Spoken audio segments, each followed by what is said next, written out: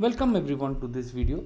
So in this video, I'm going to talk about one of the newest capabilities which has been launched by Snowflake, which is an addition to their AI-SQL functions, which is AI extract.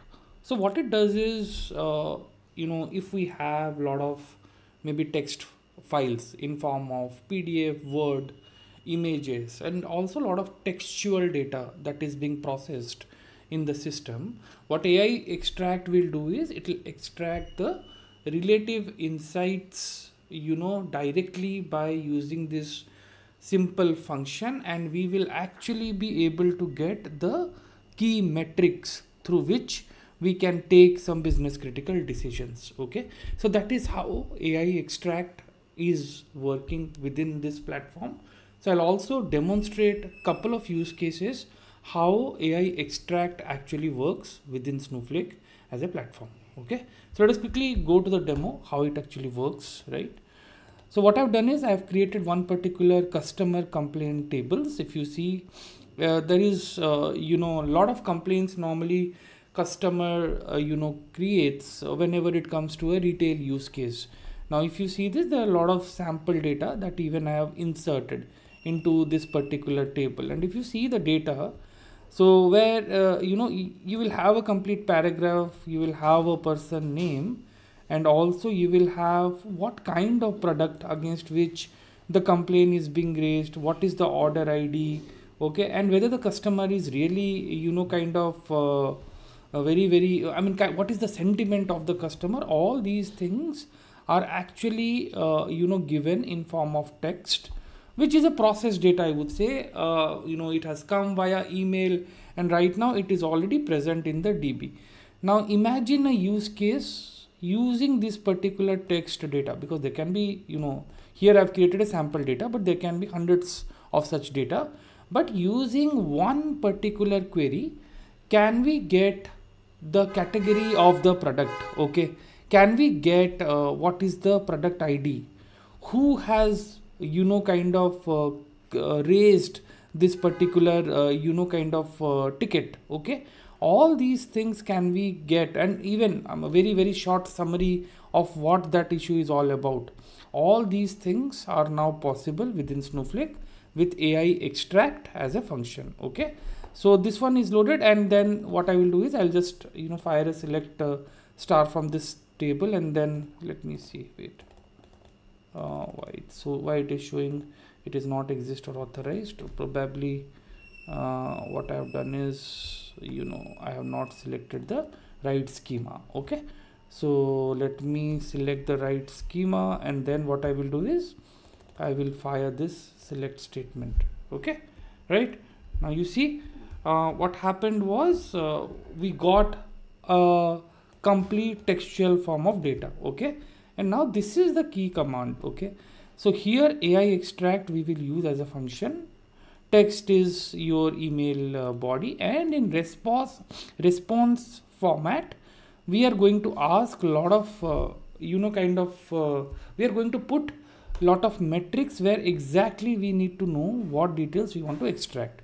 Here what we want to extract is customer name, order ID, product, what is the short summary of the issue, and what is it that the customer is requesting for action to be taken. Okay, now if we execute this command, we will see, okay, what kind of output are we getting, and the output format would be JSON right now, and it will be in key value pairs. Okay, now if we see this, okay, what happened was this is what we got. See, the first input was all text, right, the complete text, but right now this one has been broken down into a little bit of chunks, I would say, wherein you get the key, get the value, what is the customer name, what is the issue summary, what is the order ID, what kind of product was it, I mean, was it a TV, phone, fridge, whatever it is, and what is the action that the customer is wanting to take, right?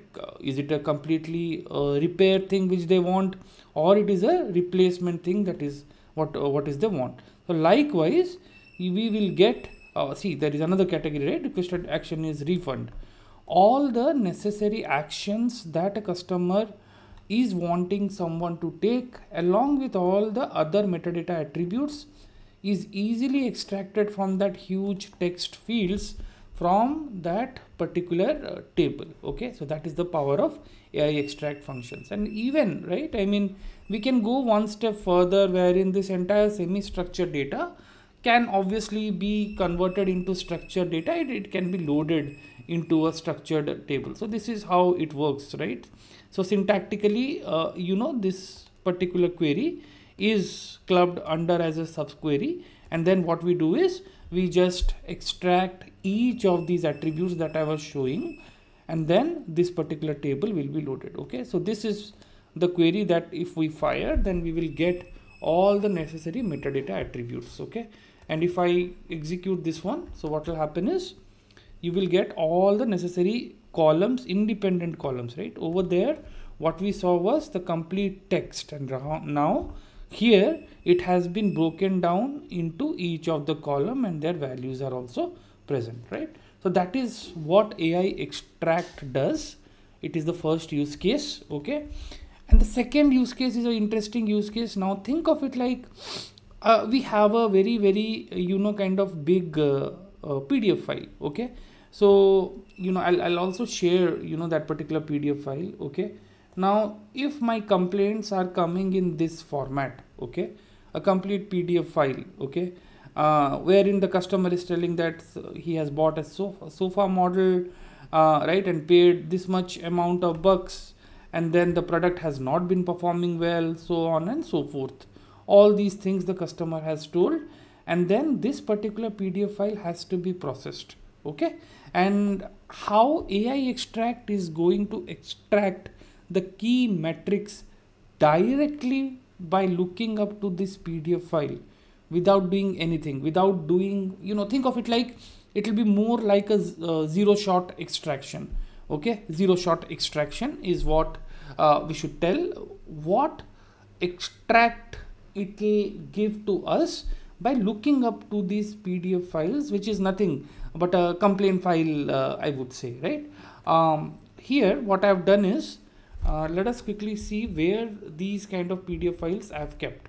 So what we will do is a database explorer. Okay, so DemoDB demo schema, and then what we will do is I'll go to this one, internal stage. Okay, now the same file we have I have uploaded into this folder, and there are two set of files. Okay, now the raw files have directly come into internal stage, and now what has to be done is I have to run that AI extract kind of SQL function, so that I can get quality insights directly by reading those PDF file. Okay, so how does it work, right?